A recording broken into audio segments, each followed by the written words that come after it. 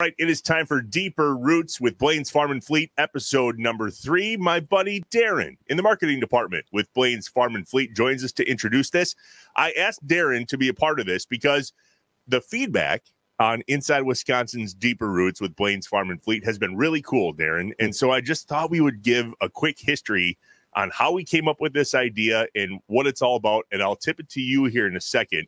But when I shared this with John Anderson, he said that's the heart of Inside Wisconsin. That was what the whole idea was back in September of 2020 when he and I talked about doing this. So out of curiosity, when you and I started putting this thing together, how would you describe how this idea that we came up with connects with Farm and Fleet's values?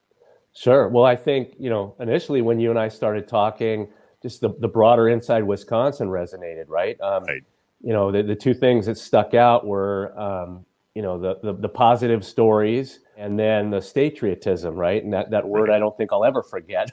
But it was the kind of the positivity or the joy-filled stories. As a brand, we like to think of ourselves, Blain's, as being very positive. From the get-go, our culture was based on things like we treat our associates like family and our customers like neighbors. And we definitely want to build those relationships. And then the Statriotism, I'd like to think that in every state we have a Blain's.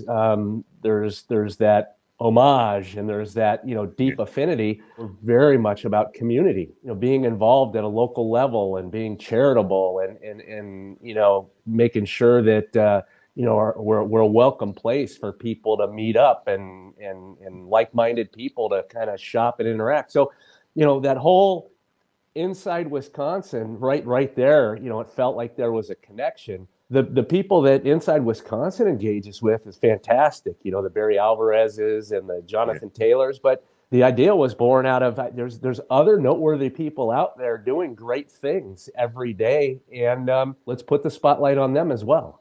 And that was the whole idea of diving deeper now with Deeper Roots, is trying to tell their stories. I love that you said Farm and Fleet is a place to meet. That's why we did my grandpa's story for episode 1, because I have significant memories from going to Farm and Fleet with him in my childhood. It's been really exciting, really grateful for this partnership and the opportunity to travel the state and tell these deeper rooted stories with Blain's Farm and Fleet. And so today's Deeper Roots, is Vanessa at the Victory Garden Farm in Fredonia.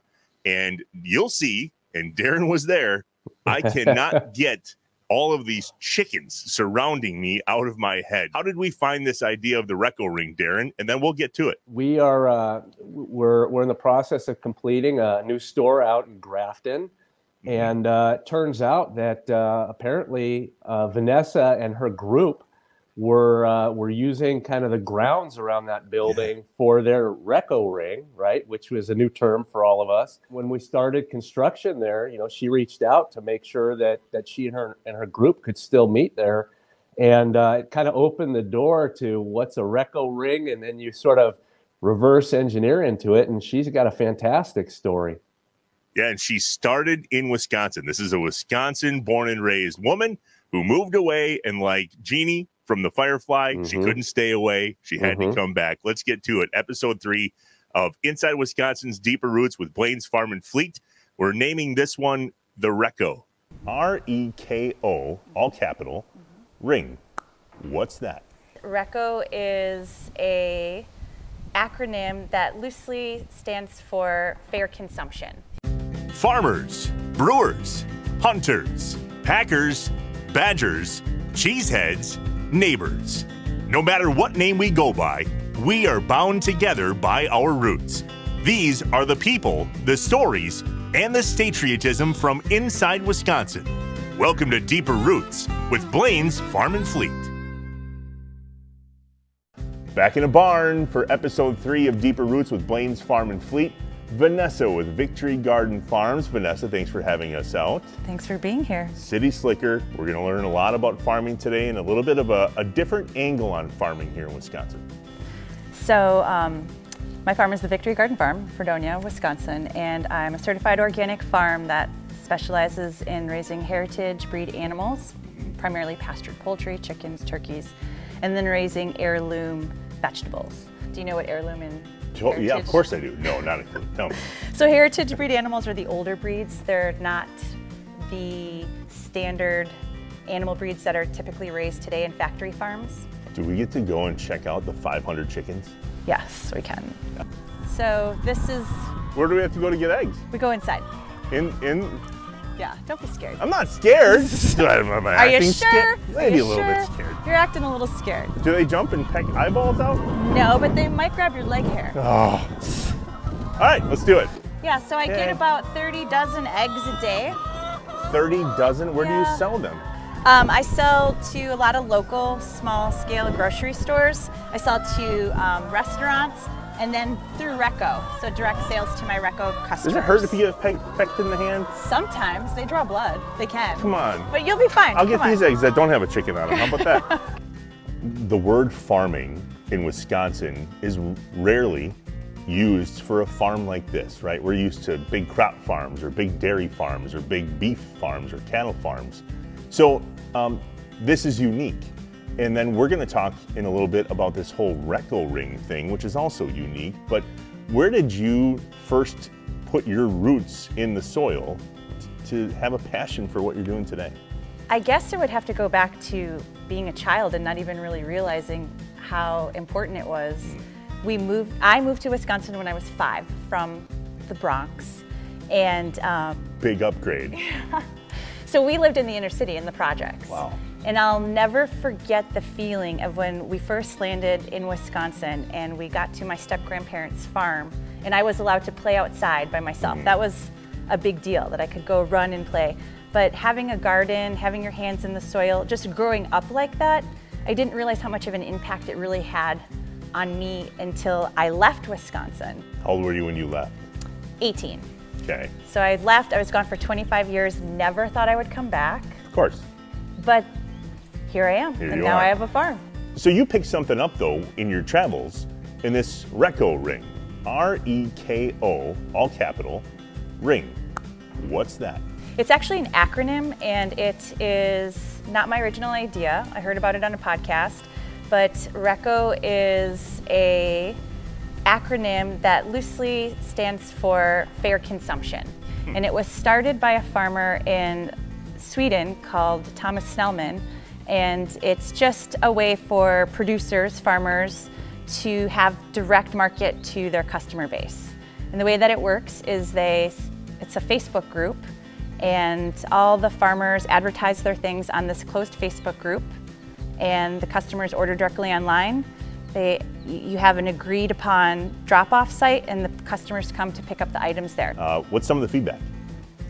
A lot of people love having that direct connection with the producers, knowing that they're supporting truly local food, So true. supporting the community. Also the efficiency of it, because everybody's busy. A lot of people love to go to farmers markets, but sometimes people just don't have the time. Sure.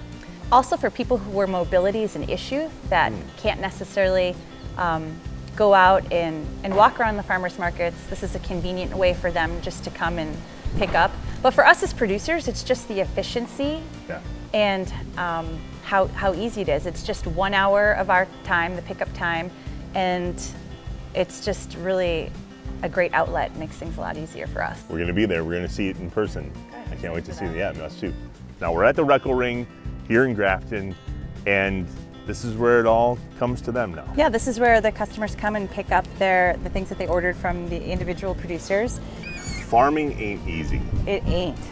And yet there's got to be a fulfilling piece to this. Now you're here, your customers are coming up, you're delivering it, you see the joy on their face, and then you kind of go back to it the next morning. Yeah, this is exactly why we do it, is for the community and to get the positive feedback. And even though people are driving through, you know, we've had this going on for 2 years, and you do get to know people. Right. So that's why for me, when I moved back to Wisconsin, it was easy for me to, well, I won't want to say that the farm was easy to start, but I already had a built-in community because I grew up here. Totally. And people had watched my farm journey over the years. And so when we started the Victory Garden Farm, Andrew and I, people were interested, and you know, I had a built-in community because I grew up Wisconsin. here. That's so Wisconsin. Seeing it in person now, right? We can we can walk around the farm and all the things, but they're all coming through now, and it's first name basis, and this many eggs and that many chickens, and how are the kids? And yeah. Hi, how are you? Good. How's your summer been going? Good. 15 dozen eggs, is that? She got 1 dozen. Oh, okay. I got helpers today. 1 dozen. Yes. Freshly picked this morning. He helped, so he's all excited. I did help. It was scary. He was you ever freaked picked out. your own? I was freaked out. Yeah. You ever picked your own eggs? Turns out me neither until today. They're little velociraptors. They are. They chase you and peck at you and squawk at you, and then you have to like scoot their butt off the. I mean, that's as fresh as they get. Victory Garden Farm. It is. It's dangerous. Well, thank you for letting us come and check this out and see just your rooted story. It was so neat to know that you were here at 5 years old and left and came back, because it's required of everybody that grows up in Wisconsin. Nobody ever stays away forever. No. We're learning that. Thanks for sharing your story with us. Absolutely. And showing us this REKO ring. What if you could, like, I don't know, talk to us in 25 years, what do you want this to become? What's your joy? What would ring your joy bell with all this? I really want to spread the REKO word and create a REKO revolution, and just get, introduce this concept to other farms around the country, and offer it as another option for the community as well as the producers, because I think it's a really great way to support local food, the local food system. Clearly, it really is. The REKO revolution. Yes. I did legit pick those eggs. And as soon as they came around the corner, I heard you say, "Oh," like once Wisconsin, always Wisconsin. Oh. It was a blast. Thank you so much. It was Thank really you. fun. It was a blast. Do you want me to put this in your back seat? Yes, I would love for you to put that in my back seat. Eggs and chickens. It's like the full circle of life. Thank you so much for your business. You're very welcome. It's a pleasure. It was a pleasure. Thanks for supporting the local farming community. I'll pick my own next time too, I promise. I won't freak out nearly as much this time. Thank you. A little scared. I was a little scared. A lot of chickens. There was a lot of chickens. Full circle. The wind caught that thing and it sounded like chicken wings. And I was like, what? So these are nasturtiums, That's really good. edible flowers. You just waste some? Oh, sorry. Oh! I'm fine. I'm not scared. I'm just a jumpy. Excuse me. Excuse me. So when you 8 dozen eggs to one person. Are they the ones that put on the dairy breakfast, or like what happened? I've actually dropped a whole huge bucket. Biffed it. Yes, exactly. Biffed it.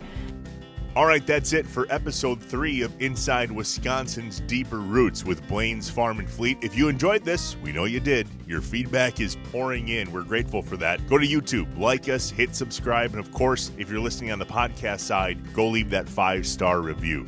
If you'd like to learn more about Vanessa and the Victory Garden Farm, or if you're interested in joining the REKO Revolution, please visit her website. It's foodforvictory.com. And of course, if you have a deeper root story that we can share on your behalf, we'd love that. Go to the website, fill out the form, farmandfleet.com/deeperroots.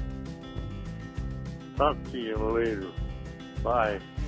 Inside Wisconsin is brought to you by Baycare Clinic, Blain's Farm and Fleet, the University of Wisconsin-Platteville, Rolltech, Festival Foods, Capital Credit Union, North Star Mohican Casino Resort, American Family Insurance, Miller Lite, and Aaron's Company. Shut up and sit down.